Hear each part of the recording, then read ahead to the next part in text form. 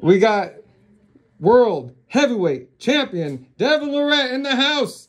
Dr. Ray. Hello. Winter. Dr. Alex. Devon, as we proceed, is it okay if we have your permission to look at your wrist MRI? And publicly display all of it. 100%. Thank you so much. We're doing wrist and hand today. Is that right? That's right.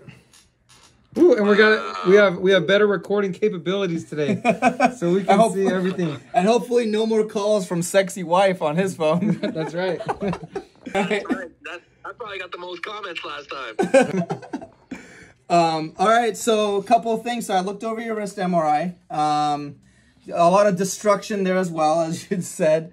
So what we're looking at is, so right now, is there a way that he's able to see the pictures, or do we have to show him? I can show him back and forth. All right. So basically, looking at your wrist, I'm kind of looking at it what we call the coronal plane. So you're kind of looking at your hand like as if it's facing you, the palm of your hand's facing you. So, you know, I noticed that obviously you got arthritis in your hands and your wrist. It's kind of like, and it's interesting because the way that your arthritis pattern is, you've got a moderate to severe arthritis. You've lost areas that are mostly intermediate cartilage loss. There are some areas of up to high-grade cartilage loss. Most of it's kind of like as you go towards the thumb, you know, like it almost seems like all your force is kind of directed towards the thumb side. And then some of the other side towards the ulnar side, we call it, you have a lot less force. I mean, there's still degeneration and stuff going on there, but it seems like it distributes out that way. Interesting enough, however your mechanics is going. Lots of rising going on. Yeah. Rising and rolling. And he kind of described that to me, so it makes sense. You know, I feel like I don't even hardly train the bottom of my hand anymore. It's all up top. This rise and top of my hand. Yeah, and that's where the force seems like it's mostly going. So you know, one of the things that I also noticed is you got a little bit of like degeneration and even maybe a little bit of chronic partial tearing in your scapholunate ligament, which is one of the, is it connecting? There we go. The scapholunate ligament, which is one of those where it's like one of your supporting stabilizers in the bottom of your wrist. One of the bigger ligaments and things that can, you know, degenerate in your wrist. That's kind of like right at the bottom there, like it's like right here by the thumb side, kind of like over here. Thumb side. Yeah, it's closer to the thumb side because we have what goes like the snuff box, and it's like right in there. So it's at the base of the wrist, right where the radius meets the wrist, where the joint articulates mainly. Okay. And you have little cysts kind of scattered everywhere. Basically, you know, you get these little synovial areas where like fluid just kind of pops through into the bone whenever there's like, you know, high force or like degeneration and arthritis. You get little cysts in those areas to kind of indicate that there may be some, you know, what they call intraosseous ganglia or just synovial cyst formation. You see that right there, Devon, in the image? Yeah. Those are just signs of arthritis. It's kind of a common consequence. It doesn't necessarily mean you have pain. I mean, you obviously have pain from the arthritis, but the cysts are all signs of pretty high, you know, intermediate to high-grade disease. And you have that kind of scattered within, you know, your lunate as well as your scaphoid, which are two kind of like, you know, the kind of the bottom parts of your wrist bones. And you have it also scattered throughout other parts of your wrist as well. So it's pretty diffuse. You want to hear some good news? What? Well, I mean, that sounds like everything's pretty good to me. Yeah. Like, I don't hear anything. There is some good news here. We have some good news. Really? Oh, Well, okay, give me the good news.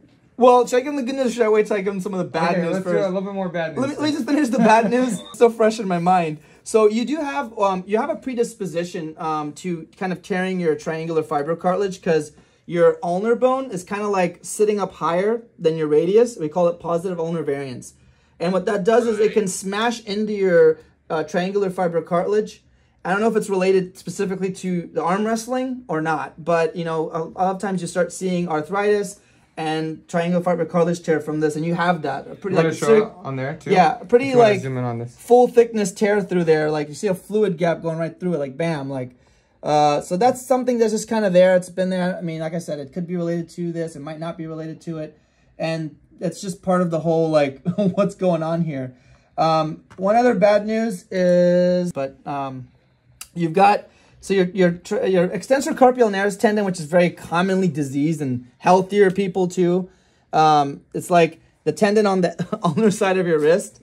It's like right here. I don't know if you ever notice any clicking or any discomfort there at all when you're doing certain types of exercises. I feel like it always cracks, it always pops constantly. Mm-hmm. It's sometimes a bit better than others. If I get strong enough in my rise, it seems to go away a bit. But if I ever get like a little bit out of shape or a little bit weaker, I get beat up in practice.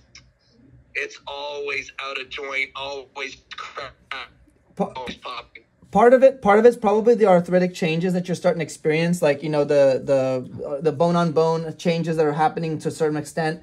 Some of it could be this tendon because it is diseased and like partially torn on the inside, but it also has the little sheath that kind of covers it, and it's ripped. So basically that thing can pop in and out during, you know, supination or like twisting your wrist. So you might be able to feel that happening as part of what you're feeling. But I think some of it, what we call crepitus, you might be having in your wrist, might be just from the arthritic change. And that could be one of the things you might be feeling, especially if you notice that it gets better with, like, you know, as you use it, and then later on it starts to hurt more. That's just signs of arthritis. So there is some good news. The rest of your tendons actually look really healthy. Like, you got pretty clean looking tendons. You know, as far as I can see, the supporting musculature all looks good. Basically the nerves around there, everything looks healthy. No weird, you know, inflammation or anything like that. I was expecting to find some really diseased thumb tendons, but they look pretty good. So not only your flexor tendons, but your thumb as well. The thumb tendon the tendons around the thumb looked very healthy as well. And normal, yeah. So most of your problems are like within the wrist bones, like just from grinding. I did tell him how you do a lot of blood flow work too with your hand for rehab. And so that's what I was talking about with the fluid packets, how that can help some of the tendon to stay healthy, but also just to get the fluid in and out of the joint. Yeah. Because if he didn't, how it could kind of stay stagnant there, right? Yeah, I mean, think of it like this. You know, you've got narrow joint spaces now, right? So doing exercises that help with range of motion to keep your flexibility, range of motion, and also keeping fluid kind of going through the joint spaces is important, because now since you have narrower space, it's, you know, you really need to keep that flow going. It would help. Just kind of like, just by thinking about it, right? If you had like lots of cartilage, you have lots of cushion, lots of fluid, you know, that can move around more easily, but you probably need more of that just to kind of keep you going and feeling good. So I'm moving all the time. So that's good.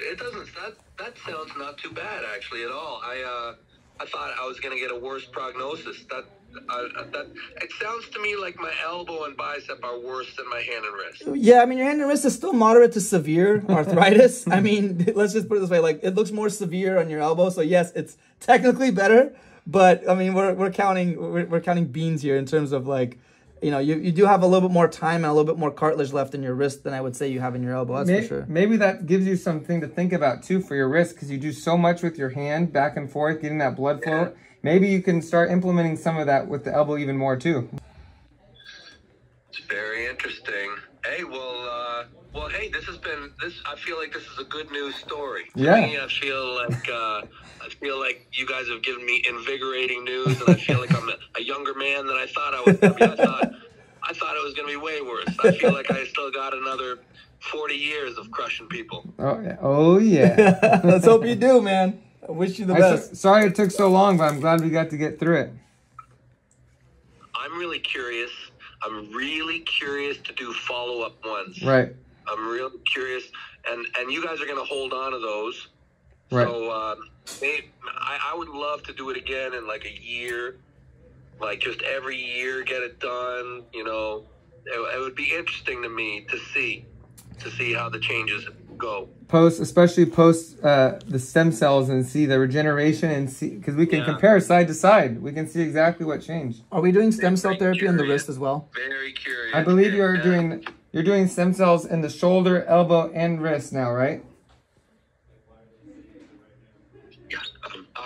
I'm doing them mostly the elbow and wrist. That's gonna be every time. I did get them in the shoulder the first time I got it done. My shoulder's not my problem area. Yeah. My shoulders are fine. It's for me elbows and wrist and hand. My hand gets like horrible pain at times. My wrist is always at a joint and all messed up, in my elbow, I mean, geez, multiple surgeries, it's all messed up. So those are going to be the spots that I'm continuously going to be hitting for the next, forever. Yeah. Well, I'm looking forward to seeing the imaging follow-up for sure. The follow-up is next. We'll be ready. So hopefully by October of next year or November, we can get something. Thanks so much for your time, guys. Yeah. Thank you so much. Thank you, Devon. My pleasure. We look forward to the next one. Nice seeing you. Keep rising. Keep strong. Yeah, thank you, guys. Okay, we'll talk soon. Stay in touch. All right. Remember this. Let's see how much bigger I get next year. Man, you're getting huge. Yeah. Be careful. You're going to start to get fluid sac. All right. Thanks, All right, man. Take care. All right. Bye. Bye-bye. Dr. Alex. Dr. Ray. Signing off. See ya.